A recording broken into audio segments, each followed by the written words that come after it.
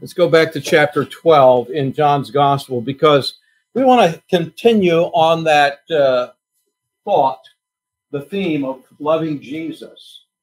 What does that look like? Well, I think it becomes very clear in this 12th chapter and the first 7 verses. I'm just going to quick read that. You can follow in your Bible if you would. 6 days before the Passover, Jesus came to Bethany, where Lazarus, which had been dead, whom he raised from the dead. And there they made him a supper. And Martha served, wouldn't you know it? But Lazarus was one of them that sat at the table with him. Then took Mary a pound of ointment of spikenard, very costly, and she anointed the feet of Jesus. She wiped his feet with her hair, and the house was filled with the odor of the ointment. Then saith one of his disciples, Judas Iscariot, Simon's son, which should betray him, why was not this ointment sold for 300 pence and given to the poor?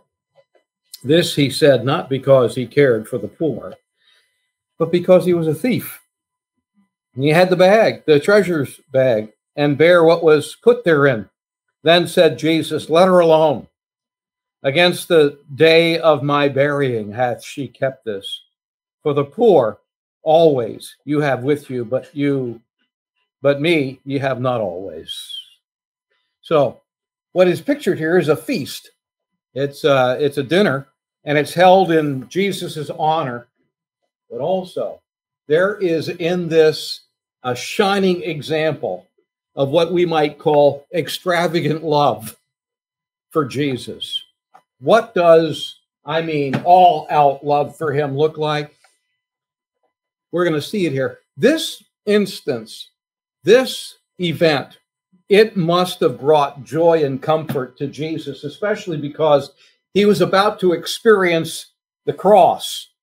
And here he is enjoying the love that is expressed by one of his followers, while at the same time, the Jewish leaders had stirred up the multitudes and they hated Jesus and they were looking for a way to kill him. And this must have been one of the most moving times in Jesus' earthly life. I really think it was. Normally, what would happen if you were the guest at someone's home like this? They would not only offer to have servants wash your feet, or you would wash your own feet, and that would all be provided. But normally also they would sprinkle a few drops of olive oil that had been perfumed with some fragrant herbs or spices that really didn't cost the host very much. And that would be put on the head of each guest. That would be like a welcome, and it would show respect for that guest, and it also would be refreshing. What Mary did, she took this perfume called nard, and she poured out the entire contents of a jar that she broke. She poured out the entire contents of this most expensive perfume in all the world on Jesus's feet. It was the kind of perfume that was only used by royalty or by very rich people, because this one little bottle was the equal of an average worker's annual wages, a year's worth of work to purchase this.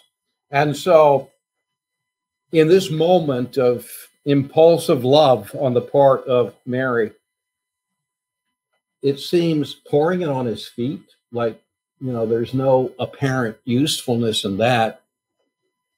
And so you have 3 different viewpoints in this incident regarding what Mary did. You have the disciples, the 12, you have their viewpoint, you have Mary's viewpoint, and then you have Jesus's. And I want to just briefly look at each one of them, and let's think about this, and let's see where we land. But the first one is the viewpoint of the disciples regarding this thing that Mary did.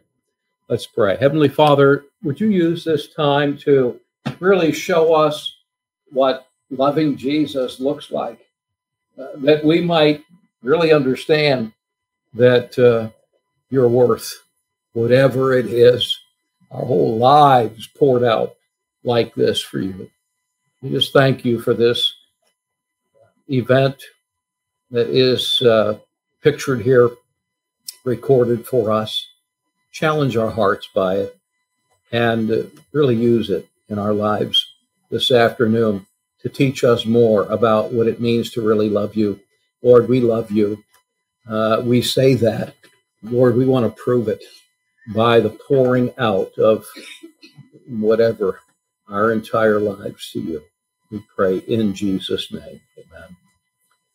So in the 5th verse of John 12, you have Judas Iscariot, and he's speaking for the 12 disciples.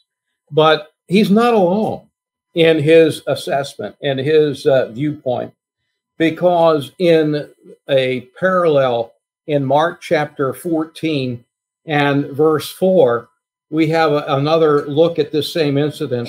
And it says, and there were some that had indignation within themselves. So it was more than Judas. It was other of the disciples, perhaps all of them, that felt this way. They felt that she had been too lavish by pouring out this very expensive perfume on Jesus's feet, of all places. Not on his head, on his feet. Why would she be so over the top when just a couple of drops would have sufficed? They were looking at it, I think, as we often do, looking at it as a matter of profit and loss. As a business proposition, Judas expresses, he said, that same ointment could have been sold for market value, and we could have used that then to disperse money to people that really have need. Sounds good. Sounds really pious. Here's a warning. Be careful not to be like these disciples. Be careful not to be stingy in giving anything to the Lord. Don't be stingy and cheat the Lord of time, your time, because it really is his. Don't be stingy in giving the Lord whatever gifts he gives you, whatever talents he blesses you with. Don't be stingy in giving whatever possessions the Lord puts his finger on in your life to him, to his work. I really believe from what takes place here that the Lord Jesus, his heart aches for this kind of lavish, extravagant love, and it must hurt him when that's absent. And I don't think he gets that very often from very many of his people. They say it's lavish. In fact, in that same parallel verse, Mark 14:4, here's what some of them say. Why was this waste of the ointment made? They not only said this is way over the top, much too lavish, to take that expensive perfume and pour it on Jesus' feet. We can find better uses for it. This is not only lavish, here they say it's a waste. Now think about that. Is there anything that you can give to the Lord that he would call a waste? Especially something like this that is so valuable. They're saying, why not do something useful with the money? It's worth so much. You know how much that perfume would bring on the market? So let's be practical. Let's think of some good that it might be able to accomplish if we got the money for it. How many people's needs would be met? Here's a warning. Don't let other people's assessment or viewpoint hinder you in any way from pouring out your life or whatever the Lord wants you to on his behalf. Don't be stopped by other people's opinions or other people's viewpoint. I remember my dad, when he was working his way through college, he was a milkman. He worked for what was then called the Borden Dairy. Remember Borden milk? Borden was a wealthy American family. And one of the Borden sons, I mean, the father that built this empire, one of his sons got saved. And he went to Yale University and trained, to step into the business and take it to the next level after his dad turned it over to him. But he got saved. And as a result of the Spirit of God moving on the hearts of many young people, many college students during that particular period in our history, he decided to step away from all of that and to give his life to be a missionary. He was going to be a missionary to Muslims. He was going to learn the Arabic language. And so he took his inheritance and he gave it away to the Lord's work. He gave it to mission agencies and got rid of all of that. And then he got on a boat and he made his way to Egypt to study Arabic.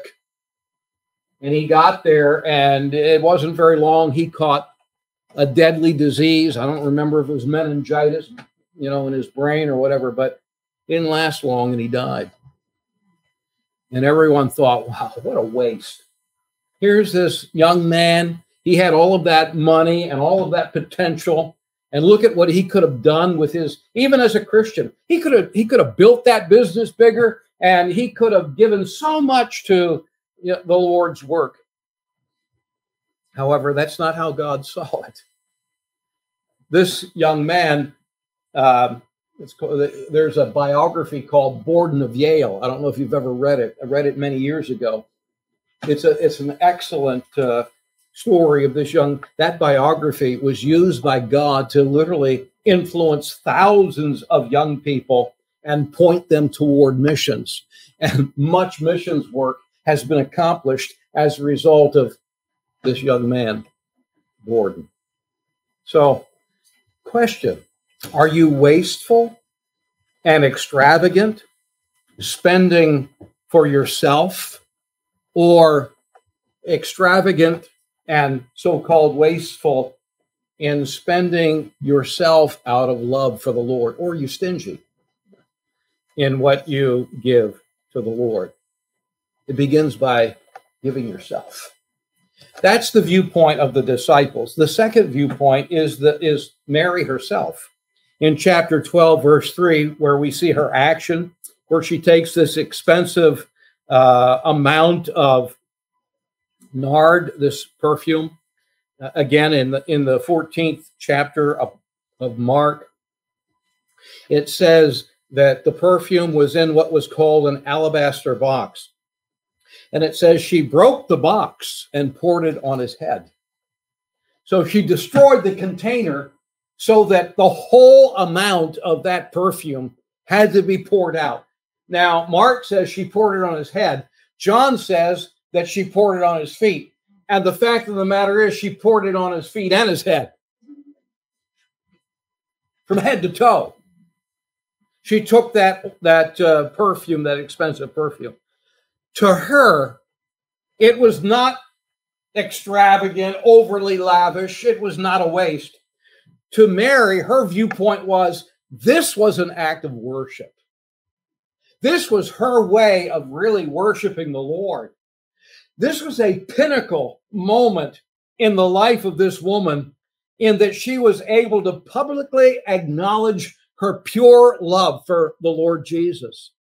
It was, I think, a spontaneous thing. It was a self-forgetful thing, a self-forgetful love that must have brought great joy to her to, as they said, waste this on Jesus, because she just dearly loved him. So it was worship to her.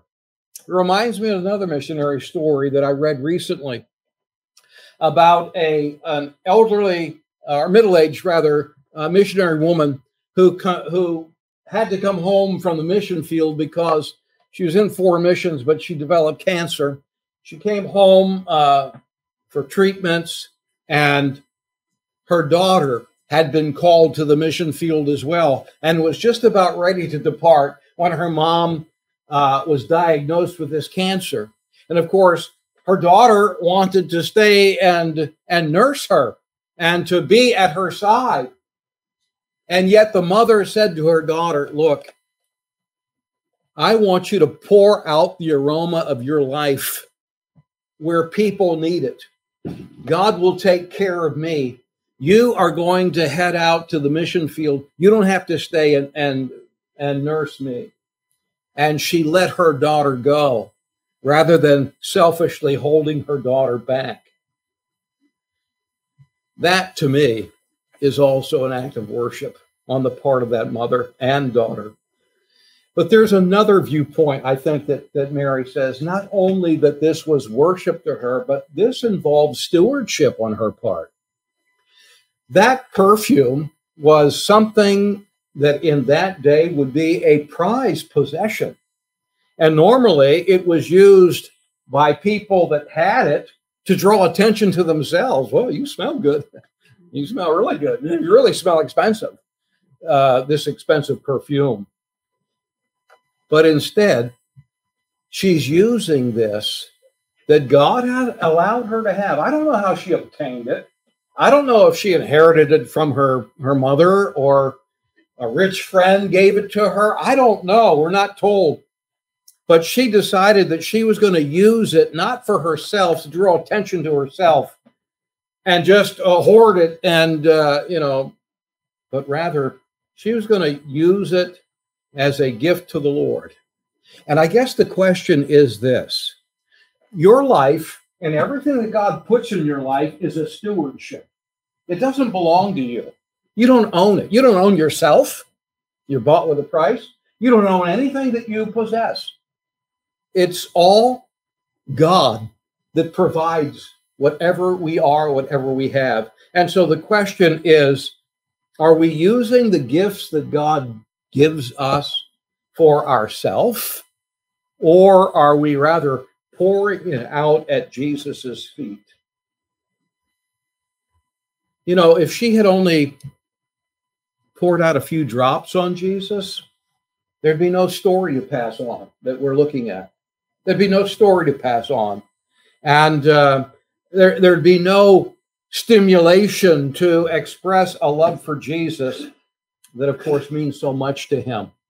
We have a lot to thank the Lord for this lady because of her stewardship that she expressed toward the Lord. And then, and probably most importantly, in the 7th and 8th verse of this chapter in John 12, we have the viewpoint of Jesus. What does he think about this? Because that's what matters the most. Doesn't matter what people think. And it matters to some degree what you think. But what really matters, what's Jesus' viewpoint? And by the way, you know, if you're disturbed by what people think or by what people say, God can't use you. You got to have thicker skin than that. And if you don't, you'll never amount to anything useful to the Lord. You can't allow people's attitude towards you, people's words against you, people to offend you. If you wear your feelings on your sleeve and you're easily offended, guess what? You're really not going to amount to any usefulness to the Lord. So learn that. Young people, learn that early. Don't be so sensitive. If you are, ask the Lord to give you grace to be able to handle whatever it is that's put in your, in your lap, so to speak, so that you can deal with it God's way with grace. He gives grace. It's called grace. It will strengthen you. God's grace will enable you to handle whatever gets thrown at you, whether it's nice or not. So that's free. Let's look at Jesus's viewpoint here. What does he say? In verse 7, Jesus said, "Let her alone. I don't know how he said it. That's how I would have said it. Leave her alone. He said, let her alone. Basically, he says, why are you bothering her? What's Jesus' viewpoint? Well, the first thing he does is he rebukes Judas Iscariot and the other disciples that are upset and indignant that this waste is made. Leave her alone. Why are you bothering her? They rebuked her. Jesus rebukes them just as sharply. Not only that, very clearly, Jesus not only rebuked, but he received what was given him by Mary. In fact, he says, against the day of my burying hath she kept this. For the poor always you have with you, but me ye have not always.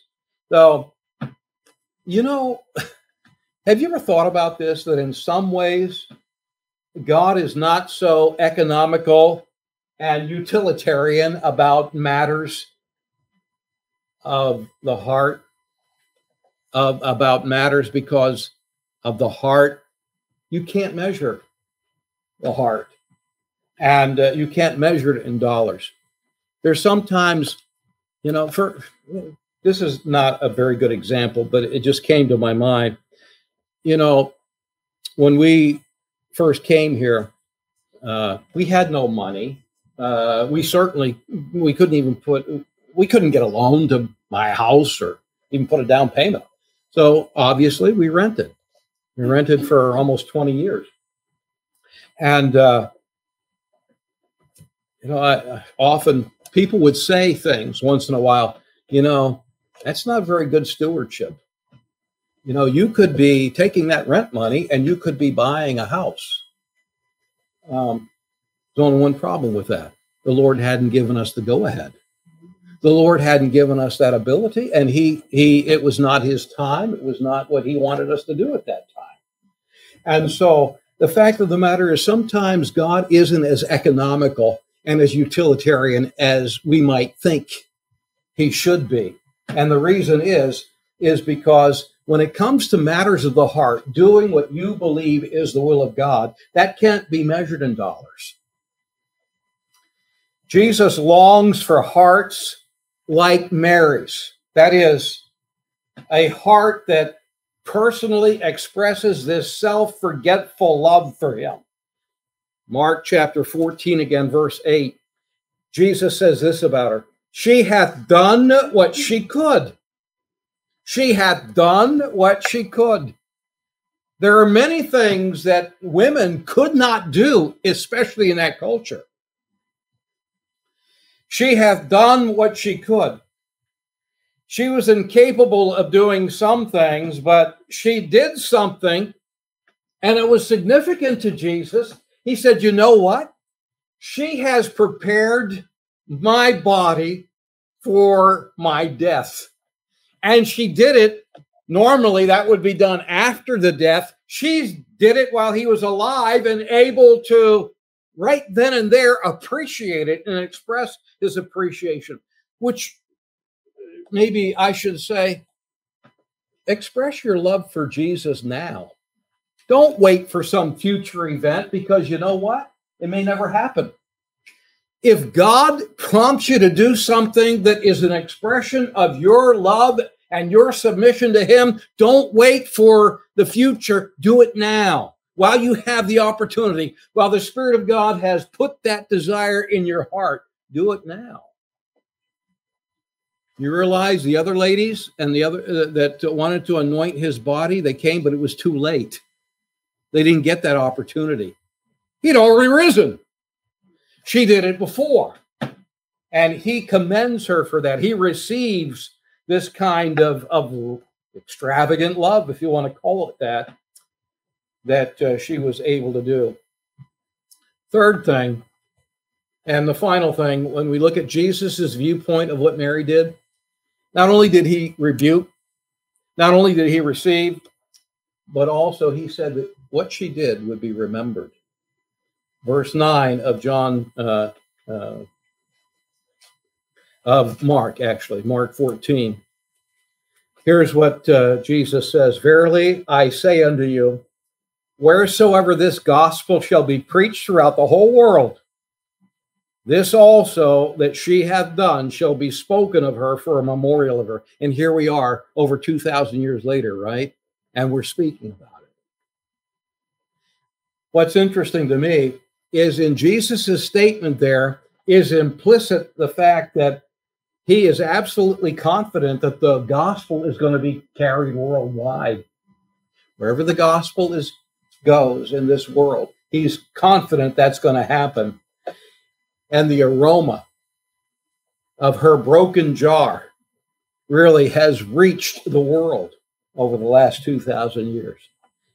Mary's extravagant love for Jesus is rebuked by her circle of fellowship. You know, that's sad when God's people don't get it. When God's people don't understand that what you're doing is worship and love for the Lord. She was rebuked by her own circle of fellowship, but she was welcomed and she refreshed Jesus just before he was going to give the ultimate sacrifice of his own life. So, question in closing. What have you lavished on the Lord? What extravagant love have you done for Jesus? What have you done for him just out of pure love, without expecting anything by way of blessing back in return from him? Jesus values that more than all the service that we can give to him, because it's the love behind the service that makes it fragrant. Has God been pleased over something that you've done, though maybe others didn't notice it, or others weren't pleased by it?